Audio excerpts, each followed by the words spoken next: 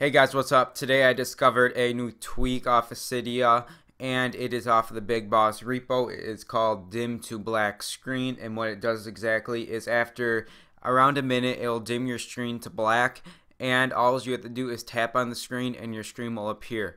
What I really like about this tweak is that I no longer have to click the power button and slide to open up my iPod or iPhone. And at night I can use it as an alarm clock because I sit my iPod on a stand, and I'm now going to be able to just tap on the screen and my alarm clock app will appear.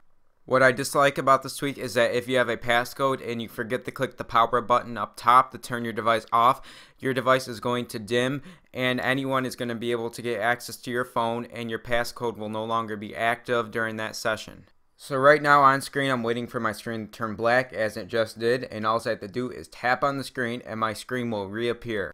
And that is what dim the black screen does. There is no settings to configure. It's all set up when you download it. Remember, it's off of the BigBoss repo. It is free, and the BigBoss repo URL is in the description below or on the left side of the screen. So thank you guys for watching. If you have any comments, then please leave a comment below. Remember to like the video and subscribe, and I'll see you in the next one.